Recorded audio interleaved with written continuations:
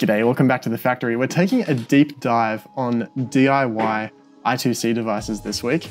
We're working on the PiicoDev buzzer module, and this is a roll-it-yourself I2C device because, of course, you can't attach a buzzer to an I2C bus, so we need a microcontroller in the mix to do the translation. We're going to do a deep dive on both ends of the firmware. Of course, this device needs firmware so it can behave as a device, and we also need a really easy-to-use API in, say, MicroPython, so that you can do really simple calls to like buzzer.tone 1000 Hertz and have it just work really easily.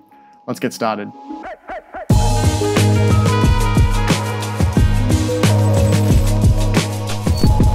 First, a bit of a production update. We have launched the GlowBit matrix and the GlowBit stick modules. So those are now available on Core Electronics. If you're leaving YouTube comments on like, oh, when are these going to be available? They're done, they're up, the guides are shot, the articles are written, the matrices are available. This is the development environment at the moment. It does look a little bit complicated, but quite simply, we just have our device that we're programming in this programming fixture with a programmer connected to it and a Raspberry Pi Pico that we can develop the MicroPython on. So in parallel, we can develop the C++ code that drives the module and also the Python API so that we can interact with it. And so this is what that looks like in a little more simply. We have a Raspberry Pi Pico connected to our buzzer module, and they just share a 2-wire I2C bus so that the Pico can send commands to the buzzer.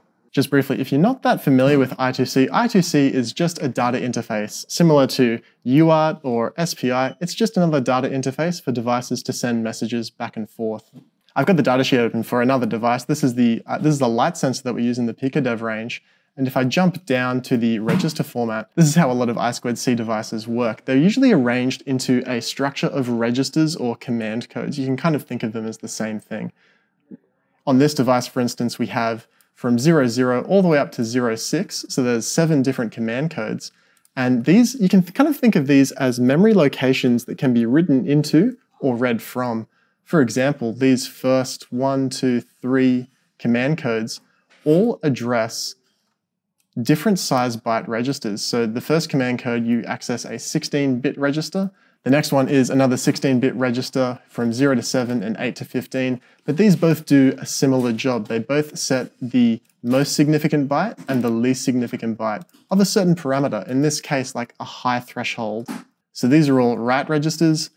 And we also have a bunch of read registers. For example, if you just want to read the light intensity, then there is a register for that, a 16-bit register, number 4. And so this idea of memory locations and the size of that memory location is how a lot of I2C devices work. So let's just jump straight into a little two-tone demo. Here we have the user code for how you would make kind of like an E/OR siren, where you have buzzer.tone at 1000 Hertz to create a high tone, and then again at 500 Hertz to create a low tone. And if I run this script, we have a suitably annoying two-tone. And so this is why we write APIs, because we want people to be able to just import PiicoDev buzzer and then create a buzzer object. In this case, I'm calling it buzz, and then call something like buzzer.tone. And here there are 2 arguments. There's the frequency in Hertz and the duration of the tone in milliseconds. There's a short delay, and then we play the second tone.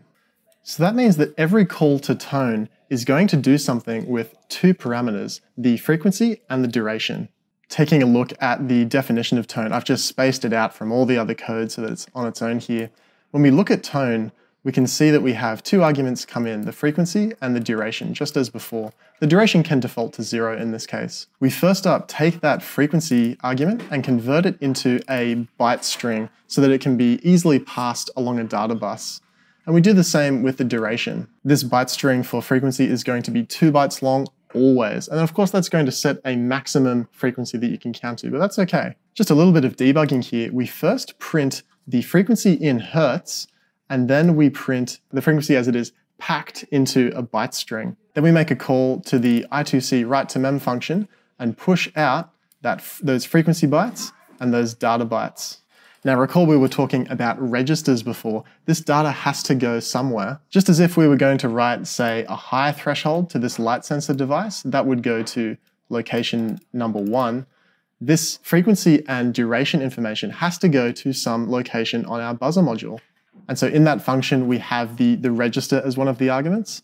And the very first argument is the device address. You can have multiple devices on an I2C bus, and so of course they all need a unique address. And that's how this function works. So if we were to look at this I2C data in the raw byte values, we would have the device address going out first, and for this device, that's just hex 8. We would have the tone command, and I've actually set that to be hex 5, because of course we're making this device, so we get to choose what the registers mean. And then we have our 2 bytes for frequency data, and that's in hertz, and 2 bytes for duration data, and that's actually in milliseconds. And so that means that every call to the tone function will create traffic for 1, 2, 3, 4, 5, 6 bytes on the data bus, no matter what. We always need to address a device, and we always need to tell the device what the command we're going to send is, and then we always need 4 bytes of data for this command. We have this debug string that I have in the works here, and you can see those prints coming out in the shell. Remember, we're printing the frequency in hertz,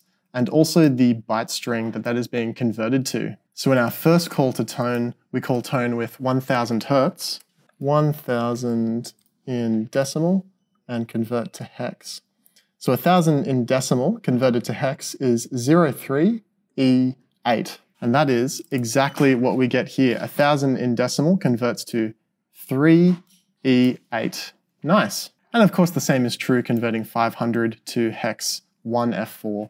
That means that we know that when we call tone with 1000 hertz, our first 4 bytes of this message are 8, 5, and then what is that? 3 and E8. I haven't bothered debugging the duration, but it's basically the same. So if you're wondering where that address argument and that register came from, they're just defined in this class. We have the base address, which is the device address. In this case, that's the hex 8. And we have the register to create a tone, which is hex 5. Okay, so we have this nicely formatted I2C packet of data coming out of our MicroPython device. And so that gives us the structure of what we want to catch on the other end with this I2C device. Jumping over to the C code, I've ported this from a SparkFun project for their quick open log. And the structure is it's just beautiful. I think this is by Nate Seidel from SparkFun, so on you, Nate, appreciate your work. We get to create our own memory map. Remember the register definitions for that light sensor, which were all laid out in some specific order. We get to define those here. So we create a memory map, which is full of things like the tone command, maybe setting the volume, even toggling an onboard LED. And it's in the register map instance that we get to set the value for those addresses. Remember in our API, the address for tone was hex 5. Well, that is reflected here in the register map definition too. So this device is always sitting on the I2C bus waiting for I2C transactions to come through. The main loop is basically empty. We're basically just checking if there's an update flag set, and if so, we can play some tone. So the device actually spends most of its time asleep waiting for interrupts, and those interrupts come through on the I2C bus. Where we call wire begin, we then have attached receive and request events. And these are the events that handle dequeuing that data that's coming in and sending it to the right place. So when we receive some data, we call a function called receive event. So here it is, we have receive event, and it also has the number of bytes received as one of its arguments. So we know how much data has come through on the I2C transaction. And then basically, it just sits there looping, dequeuing however much data is on the I2C bus. We take that first byte and we know for certain that that is going to be the register number that's being written to, because we make the rules. So this first wire.read goes straight into a variable called register number. And then in a nested while wire is available loop, we repeatedly call wire.read and dequeue that into some array, which is just all the incoming data. Once all the data is dequeued off the bus, we just go through a loop that checks for a valid register number and looks for an attached function. So in this case, the register number or the command number is 5. And so we loop through some list of functions looking for that register number. And if we find that number in that list, then it means we have a valid command and we're going to call that function.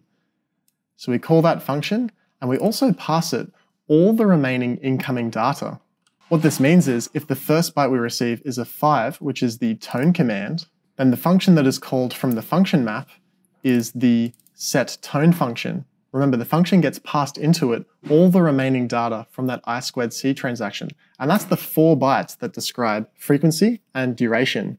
So we take those first 2 bytes and pack them into a 16-bit number for frequency. And we take those second 2 bytes and pack them into a 16-bit number for duration. We set something called update flag to true, and then the function returns. It just goes straight into the main loop.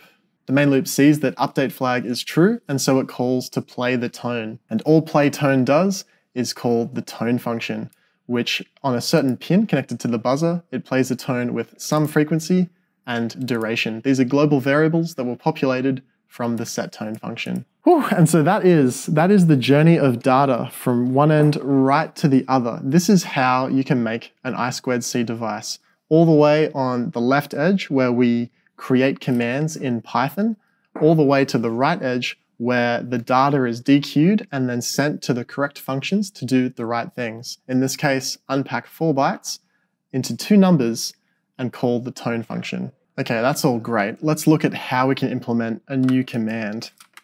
This onboard LED is not just a power LED, it's user controllable. So let's implement the command that will turn that on and off. And I've already got an associated command in our functions table called setPowerLED. SetPowerLED takes in I2C data, and it basically just calls PowerLED, passing into it a true or a false. So all this is doing is checking if the data byte is a 1 or a 0. If the data byte is equal to 1, this will resolve as true, and if it's equal to anything else, it'll resolve as false. So it's basically calling PowerLED true, false, and that will turn the power LED on and off. This is the logic for that. So that means our command to turn the power LED off would look like the device address, which is 08, and then the appropriate register number, which is 0x07. Remember, 7 in hex was our LED control register. And then just a single byte to turn the LED on or off. To turn it off, we'll just send it a 0. So we need to send to device 8, address 7, the data 0. So I'll create that function in MicroPython. We'll define power LED, that takes the self command, and X will be our input, which could be, say, true or false for on or off. All we need to do is send over I2C to the device address, the LED control register, which I already have defined, which is reg.LED, and we'll take our input and convert that to a byte string by calling bytes on X. And now we've created that functionality in our API. Let's modify the example and call buzz.powerLED, put in a false, and then on the other tone, we'll call buzz.powerLED true.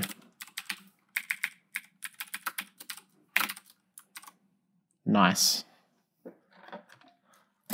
Now, the moment of truth, if I run this, you can see that we have a blinking power LED on board. How good.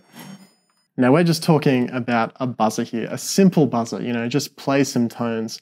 But this is obviously extensible to so many other projects. Now, we've already got the PiicoDev RGB module set up in the same way. So rather than writing to a frequency and duration location, we're writing to 9 individual locations for the RGB data for each of these LEDs. The sky's the limit.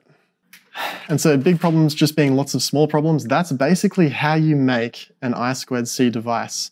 On the device side, you just create the functionality that you want in functions like the tone and the power LED function.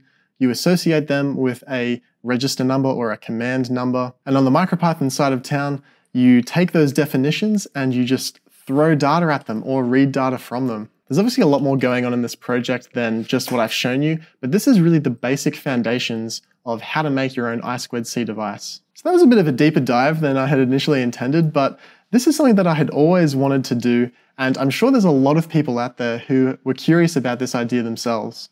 So thanks so much, Nate, for this beautiful and extensible project template that we can all use to make our own perfect I2C devices. Of course, Nate's Origin project, the quick open log, is available on GitHub already. This will go up once it's tidied up a bit and the product is live. But yeah, thanks for joining me on that deep dive into homebrew I2C devices, and I hope you make something cool with it. Until next time, thanks for watching.